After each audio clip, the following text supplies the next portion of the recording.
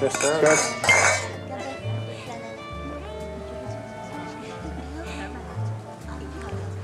Where is girlfriend? Why she didn't come today? 啊，耿先生私生活是很低调的，所以呢，他一般不让自己女朋友抛头露面。因为他女朋友太可爱了，男人嘛，总有一点小气哈。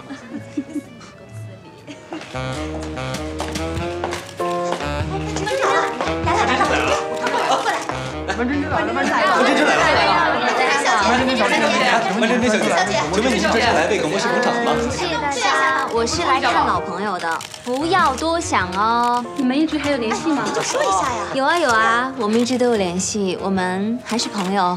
请问您这次新戏开机，耿博士有没有致电祝贺？私事就不在这里聊了，好不好？我们拍照，拍照，再来一张，看这里，来，看这里，再来一张。看这里，来看这里。 原来是个明星啊，长得也不怎么样。来，看到了吗？啊，看到了没？我跟你说啊，民间娱乐新闻一定是个头版。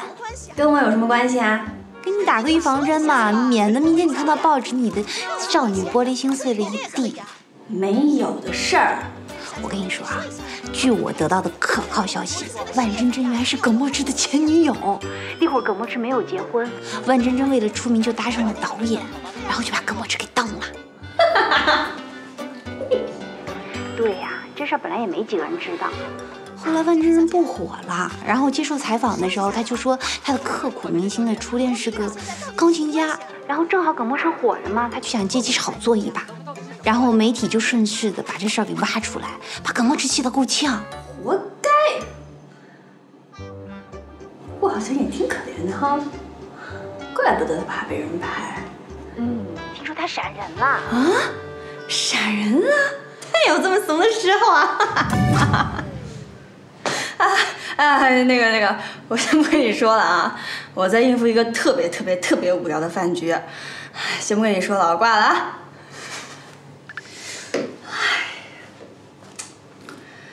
前女友，这不是耿墨池吗？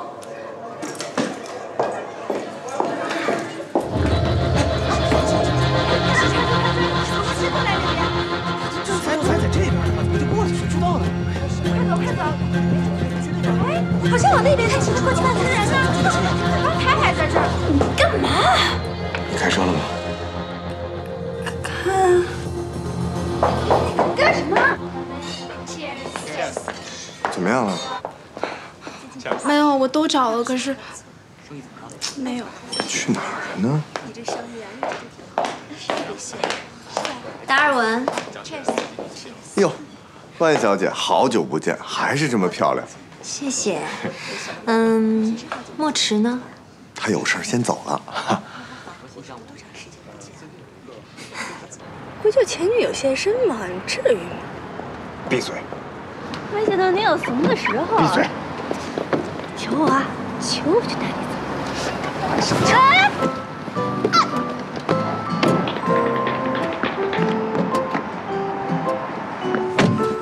有你这样的吗？快开车！每次见到记者就跑路，怂得跟个熊似的。啊，真多！你快点儿！你不知道我腿有伤啊？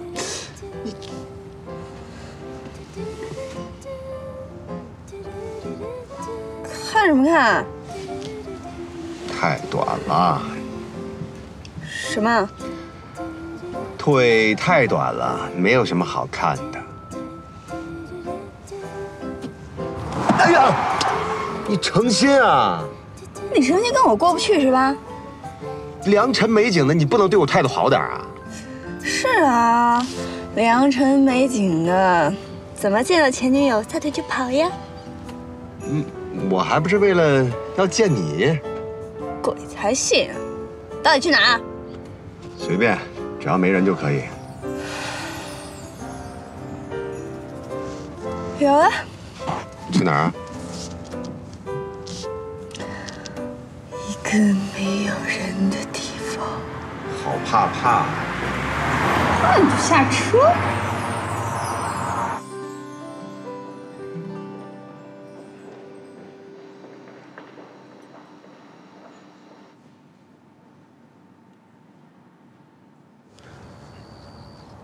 这还是我第一次从这个角度看星城呢，怎么想到带我来这儿呢？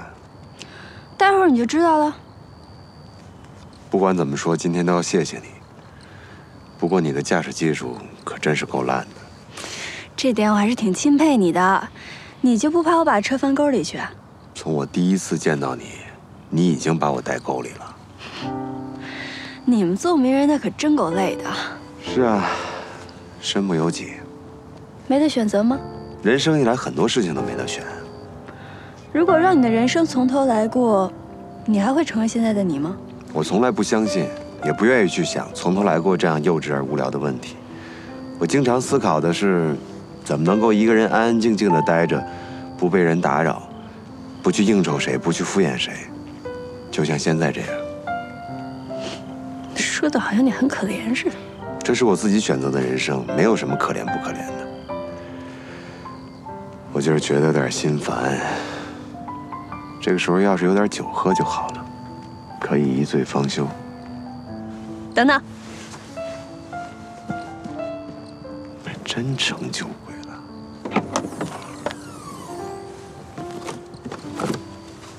上次我们台里做活动，我搬了一箱，正好没喝完。我一个人喝啊？这就是你的待客之道吗？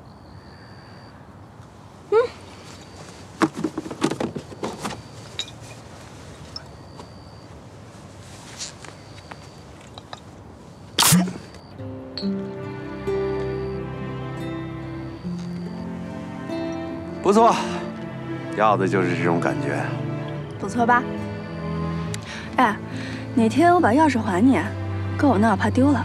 先放你那儿吧，好方便你随时去我们家喝酒啊。你不告我私闯民宅吗？你可以反告我非礼你啊，反正这事儿你也干过。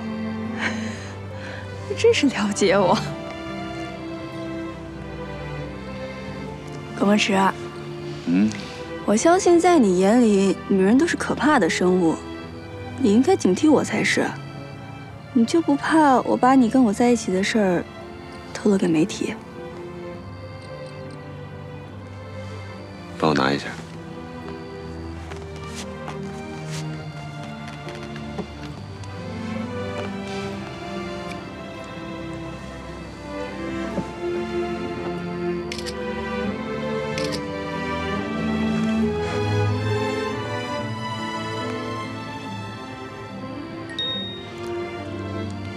你应该收到了。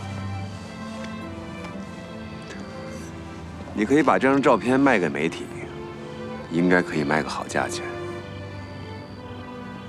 我当然不会卖，我卖你可以，我怎么可能连自己都卖了呢？你个黑心肝的女人。